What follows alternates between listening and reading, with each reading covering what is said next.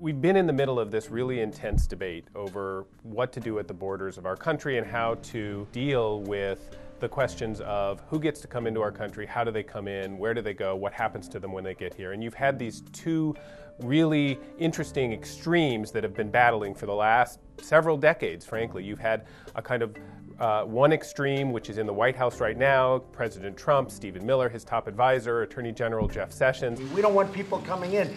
Don't you have kids, Mr. President? And you have the other extreme, where you have people who, argue for much more liberal, open borders, much more opening to refugees, to asylum seekers. What sort of climaxed this week with this family separation crisis is how do you find a solution that's in the middle? The executive order essentially says the administration is now going to detain families that come across the border illegally, and they're seeking legal permission to detain them permanently.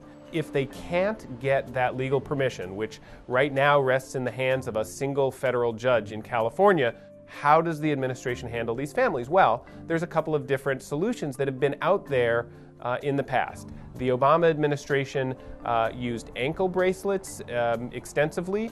They set up these pilot programs where the families would be put in touch, would have to register with a nonprofit organization, with a community-based organization that kept tabs on the families. The rate at which the people who were in those programs actually came back for their court hearings was very, very high, in the 90%, which suggested that if you could create some of these programs on a national scale and really broaden them out, that you could potentially satisfy President Trump's concerns about these people just melting away into the country and never coming back. So there are two big parts to the president's executive order. What's going to happen with people going forward? And then the question that has arisen, what's going to happen to the people, the children who have already been separated from their parents over these last several weeks? On that second question, the executive order is actually silent. It says nothing about the existing population of about 2,300 children who have been already separated from their parents. There are huge practical hurdles to bringing all of these people back, the main one of which is that the parents are being held in custody for criminal proceedings.